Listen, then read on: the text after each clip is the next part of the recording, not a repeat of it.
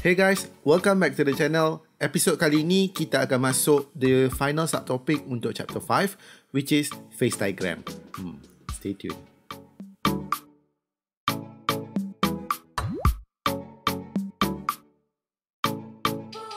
Hai, Assalamualaikum. Welcome back. Macam saya brief awal tadi, episod kali ini kita akan bincang mengenai phase diagram. So, phase diagram ni adalah something yang unique, something totally new.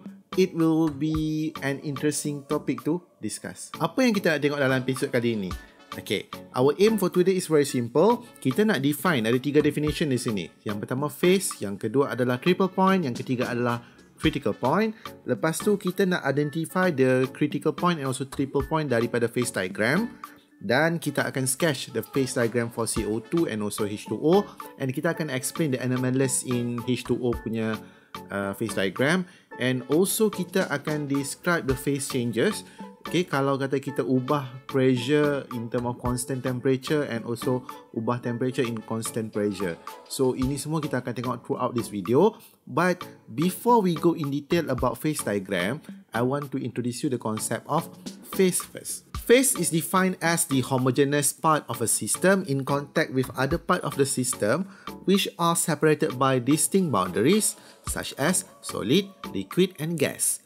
Okay, kamu dah belajar before this, state of matter kita ada solid, liquid and gas. So phase ni basically benda tu lah.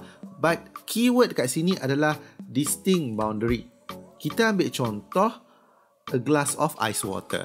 Okay, a glass of ice water ni ada berapa phase di sini? Okay, kalau kita tengok di sini, kita ada ice kita dalam phase solid, okay, dan juga water kita dalam phase liquid. Both ice and salt water come from the same component which is H2O. Okay, dan ini yang kita nampak line ni, itu adalah kita punya distinct boundary. So walaupun dia memang nampak clear lah di sini sebab dia ada phase yang berbeza. So bila kita nak concludekan dia, kita akan cakap water ni actually dia ada satu komponen dua phase. Satu komponen sebab both component are H2O, okay, and also dua phase sebab satu phase solid, satu phase liquid yang dibahagikan oleh distinct boundary. Contoh berikutnya, kalau kita tengok oil in water. Air dan minyak, dua-duanya adalah phase liquid. So kalau kita nampak, kita akan kata dia satu phase. But remember one thing, we can see the distinct boundary between oil and water. So what we can say is this is a two component sebab oil dengan water adalah dua benda yang berbeza. Okay, and also two phase. Walaupun dua-duanya adalah phase liquid, tetapi disebabkan kita ada boundary antara oil dan water tu, kita akan cakap ini adalah two phase. Alright, so kita teruskan with the next one. Okay, kalau next one pula, kalau kita masukkan ethanol in water. Okay, ethanol masuk dalam water, dia larut dan dua-duanya adalah dalam phase liquid. So, ada distinct boundary tak di situ? Kita tak nampak pembahagian antara ethanol and water. So, what we can say is ethanol dengan water dissolve in each other. So, kita akan cakap dia adalah dua komponen tetapi satu phase. Okay, sebab dua-duanya dalam phase liquid dan we can see the distinct boundary. Key point di sini adalah distinct boundary. Kita dah tengok pasal phase, now kita nak tengok phase diagram. Apa itu phase diagram? Phase diagram is defined as the pressure temperature graph on which are plotted the temperature and pressure at which equilibrium exists between the state of substances. How to do this? It is very simple. Okay, so untuk phase diagram, what you have to know is the first one, it is a plot of pressure versus temperature.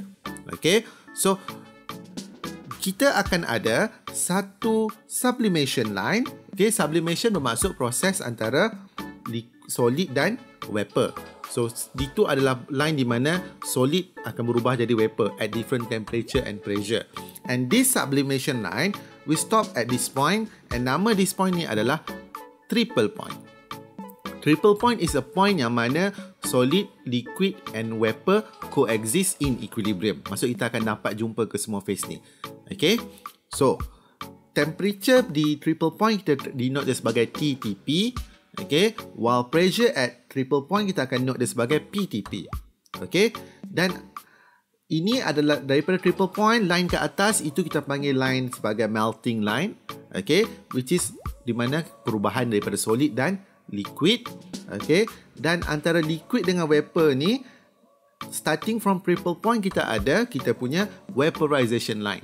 This is from liquid jadi gas, ataupun gas patah balik jadi liquid. And this vaporization line, dia akan stop pada critical point.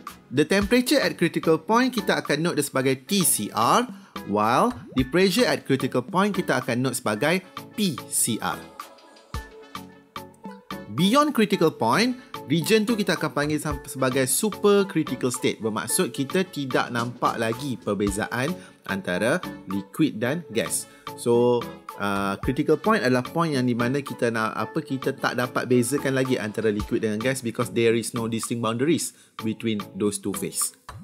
Right now, apa kita akan buat? Kita akan tengok definition of triple point. Triple point is defined as the temperature and pressure at which the three phases, solid, liquid and gas, are in equilibrium. Ini actually set up untuk determine the triple point of water. Apa kita buat? Kita ambil satu ice water and kita letak dalam vacuum chamber. Dalam vacuum chamber ni, apa yang kita akan buat? Kita akan manipulate dia punya pressure. Kita akan rendahkan dia punya pressure. Okay, so as you can see there, kita punya liquid tu nampaknya semakin lama dia ada bubble di situ. Bubbling tu as indication bahawa dia tengah boil. So kalau kita tengok dekat sini, dia mula boil, formation of bubble tu is a common thing. Maksudnya proses berubah daripada liquid pergi ke gas. Okay, makin lama makin cepat dia boil tu, and then as you can see kita ada juga macam thin layer di atas surface of water tu. Okay, bubble tu tak escape, dia macam ada satu thin layer surface atas tu. Itu just an indication bahawa formation of freezing. So dekat sini kita dah nampak kita akan ada solid, liquid and gas. Okay, so ini menunjukkan bahawa kita berada dalam dalam equilibrium antara these three different phase. So kita nampak water tu melt, freezing and boiling at the same time. Inilah namanya triple point of water. Critical point pula adalah temperature at which kita tak nampak lagi boundary antara liquid and gas ataupun liquid and vapor. Tidak nampak lagi boundary antara liquid dan vapor. So kalau kita tengok di sini, ini adalah setup macam mana kita nak determine the critical point of CO2. So apa kita buat? Kita ambil solid CO2 which is dry ice, masukkan dalam satu vacuum chamber, and this chamber ni dia boleh handle high pressure lah. So kita sealkan chamber ni. Okay, so apa yang kita akan buat, once kita dah seal this chamber, kita akan tingkatkan dia punya pressure dengan cara connect pada vacuum, dan juga tingkatkan dia punya temperature. As you can see immediately, some of the solid sudah mula melt jadi liquid, and the solid dry ice akan mula hilang. Over time dia jadi liquid. Kalau kita nampak di sini ada satu boundary antara liquid dengan gas tu, and then suddenly the boundary tu akan pun hilang. This is because we can see the boundary antara liquid dengan solid beyond our critical point. So this is how our CO2 look at critical point. Now kita akan tengok phase diagram of carbon dioxide. Untuk phase diagram of carbon dioxide, it is still a plot of pressure versus temperature. Pressure kita dalam atm while temperature kita dalam degree Celsius. Okay, so ini adalah kita punya curve. Okay, so ini adalah kita punya solid, liquid and vapor. This is our triple point, and our triple point dia punya temperature dia adalah negative 56.57 degree Celsius, dan dia punya pressure dia adalah 5.11 atm. While our critical point is temperature dia adalah 30.98 degree Celsius, and kita punya pressure is actually 72.79 atm. So as you can see here, untuk capai critical point tu kita memerlukan pressure yang sangat tinggi. Ini adalah pula phase diagram untuk H2O. Okay, sama juga, it is a plot of pressure versus temperature. Okay, dan ini adalah curve dia. Kita nampak dah curve dia lain sikit di sini. The triple point untuk H2O is actually at 0.01 degree Celsius, and also the pressure will be 0.006 atm. Okay, sangat-sangat rendah. Okay, while the critical point, okay, is equal to 373.99 degrees Celsius. Okay, and the pressure is 217.7 atm. So sangat tinggilah dia punya critical point dia. Kenapa phase diagram for H2O lain? Kalau kita tengok di sini, phase diagram of H2O dia ada negative slope. Okay, dia punya slope tu negatif. Okay, H2O ni dia pelik sikit. Dia punya slope dia tu negatif. Kenapa slope dia negatif? This is because dia punya slope tu menunjukkan bahawa semakin kita tingkatkan pressure, melting point dia semakin rendah. Okay, this line represent the melting process. Bermaksud, semakin tinggi pressure, semakin rendah dia punya melting point. Pelik sikit lah untuk water ni, sebab water ni sepatutnya unlike solid lain, semakin kita tingkatkan pressure, semakin susah untuk kita meltkan dia. Tetapi water, semakin kita tingkatkan pressure, semakin senang untuk kita meltkan dia. Okay, ini kerana dia punya susunan solid dia is actually far apart compared to liquid. Okay, sebab bila kita cool water, water molecule akan expand. Dia akan expand to maximize the number of hydrogen bond per water molecule. Okay, as a result, liquid water tu lebih dense berbanding solid water. Okay, sebab itulah ais boleh float. So, bila kita apply lebih banyak pressure, okay, so kita actually akan push molecule tu lebih dekat. So, lebih senang untuk dia dapat water characteristic. Okay, so bila dia lebih dekat, macam ni lah. Okay, as we can see dalam solid water, dia punya susunannya lebih jauh. Tetapi bila dalam liquid, dia lebih dekat. So, bila lebih dekat, lebih mudah untuk kita meltkan dia. That's why, okay, dia punya trend dia semakin tinggi pressure, semakin senang untuk kita meltkan kita punya ais. Now, kita nak tengok phase changes dalam kita punya phase diagram.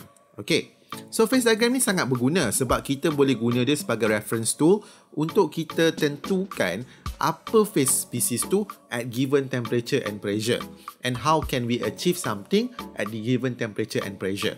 Example, kalau macam contoh kita nak predict pada pressure 1 atm, berapakah suhu untuk ice melt ataupun freeze. Ice melt cair atau freeze beku. Dia beku atau cair pada suhu yang sama. Okay, ataupun kita nak cari temperature di mana water boils at 1 atm. So, apa kita buat?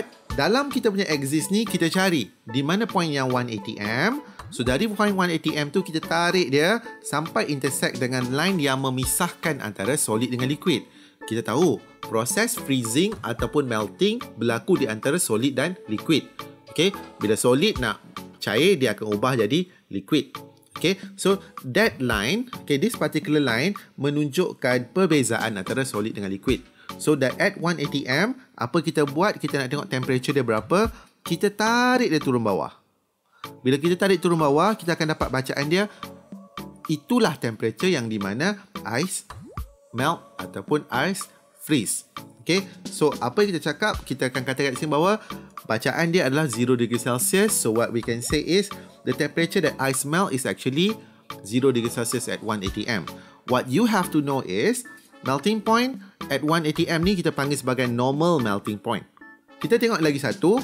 Kan tadi kita nak cari temperature di mana water boils. Okay, the water boils at 1 atm adalah proses daripada liquid pergi jadi vapor. So apa kita buat? Kita tarik sampai dia intersect dengan boundary antara liquid dengan vapor ni. Kita tarik dia turun bawah and kita dapat bacaan dia adalah 100 degree Celsius. So what we can say is itu adalah temperature yang di mana water boils. Okay, since this is boiling at 1 atm, kita akan panggil dia sebagai normal boiling point. Okay, normal boiling point adalah boiling point yang mana berlaku pada pressure 1 atm. Okay, so kalau kita nak discuss phase change ni, macam-macam kita boleh buat. Contoh, daripada phase diagram ni, kita kata kalau kata kita ubah temperature at constant pressure. Okay, changing temperature at constant pressure, we will call it as an isobaric process.